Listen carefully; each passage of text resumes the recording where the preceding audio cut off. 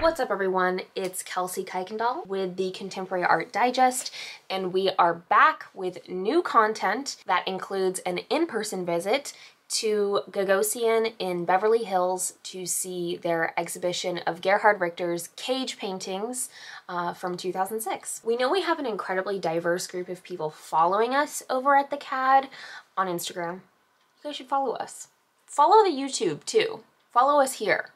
Please follow us. Subscribe. Oh God, I'm not a YouTuber. I'm an artist. So we know we have an incredibly diverse group of people following us, which includes, you know, established working contemporary artists who have vibrant careers, but also, you know, people who want to learn about contemporary art, people who don't have a formal art education. If you're interested in contemporary art, but you don't know a lot about art history and you want to learn more, this little deep dive on blue chip artist Gerhard Richter is for you. Let's get started. Richter was born in 1932 in Dresden, Germany, which was a part of the Weimar Republic. He was accepted into the Dresden Academy of Fine Arts in 1951 and became very skilled at socialist realism. Socialist realism is a form of incredibly idealized realism that was born in the Soviet Union and is essentially a form of propaganda that's used on behalf of the state or the ruling party.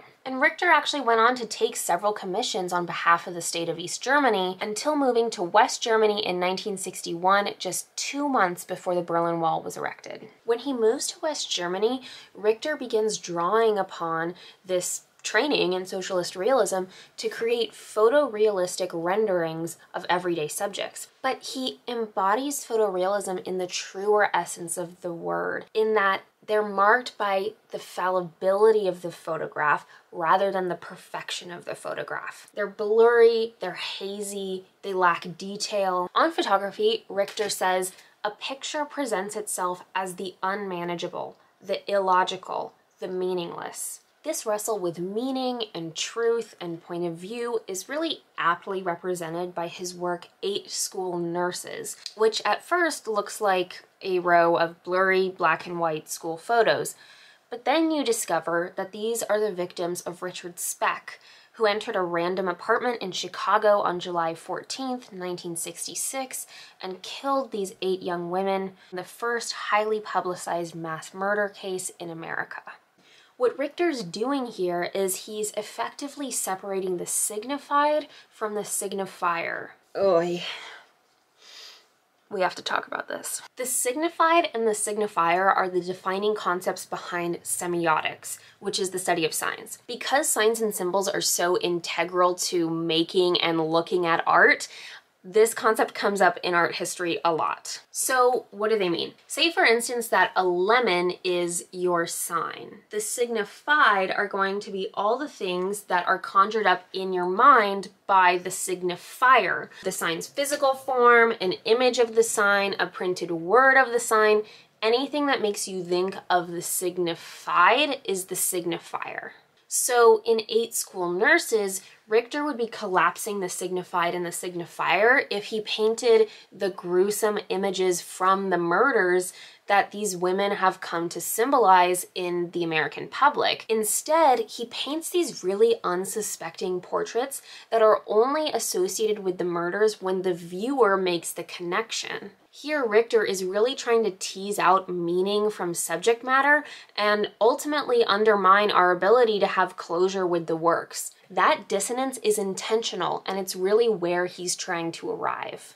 Now, because Richter really refuses to be confined by any particular aesthetic ideology, he soon moves from photorealist paintings to the work he's most recognized for, his abstracts. Now, Richter has a few periods of work before he arrives at his most notable abstracts, but for the purposes of this video and the fact that we went up to see the Gagosian show, I really want to jump to the mid-1980s when Richter began using a homemade squeegee to pull bands of paint across a canvas.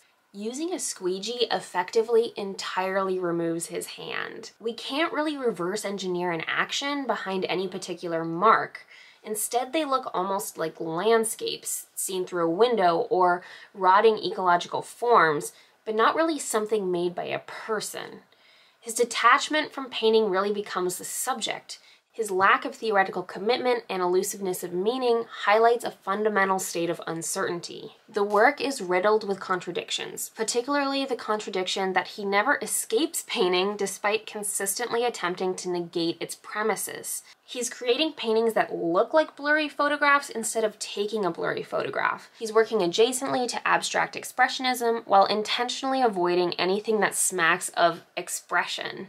So being a pretty big fan of these large-scale abstract paintings, I decided to head up to the Beverly Hills Gagosian to see their show Cage Paintings, which features 6 of these large-scale works. Now, these works were made in 2006 and are apparently inspired by the avant-garde composer John Cage. Cage is really famous for his non-standard use of musical instruments and embrace of chance and uncertainty. So it really makes sense that Richter was so affected by his work. Richter apparently chose the name for this series based on the music he was listening to at the time, which were compositions by John Cage. And I have to say, these were incredibly beautiful. They're incredibly large, over 9 by 9 feet, and really dense with layers of paint that have been added and subtracted until they've reached some sort of finality, or as Richter says, the final yes. He describes the process of making these paintings as sort of a tension between composition and accident,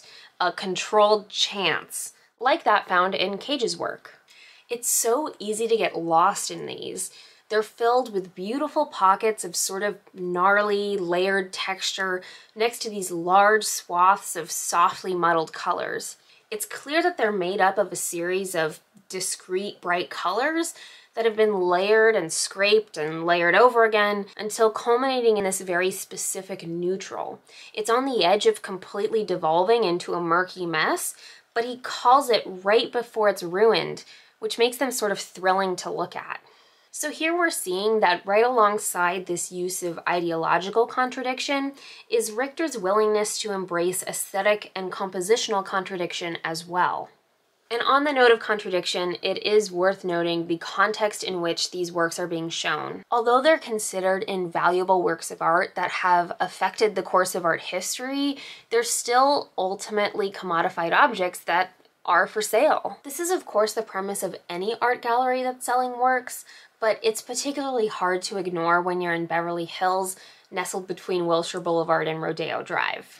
These works may be considered invaluable, but they're also unimaginably expensive. 2,800,000 for the abstract by Richter. In this context, it's difficult to extricate the works from the ethical implications of selling $27 million paintings. What happens to art when it becomes a means of speculation for the ultra-wealthy, a way to diversify investments and to see returns on an artist whose work is appreciating in value? Suddenly the boundaries between Gagosian, which is dealing in artwork that is supposed to be enlightening and enriching, and the rest of Rodeo Drive start to bleed a little. This isn't to say that Richter's work isn't incredibly special or important, but the exorbitant sums of money that this blue chip work can go for is something you have to confront when you're looking at these works. With that being said, those are my thoughts on Gerhard Richter. If you liked this video, make sure to like, comment, and subscribe. We make lots of content from both emerging and established contemporary artists. So go ahead and let us know in the comments who you want to hear from next, and I will see you all next week.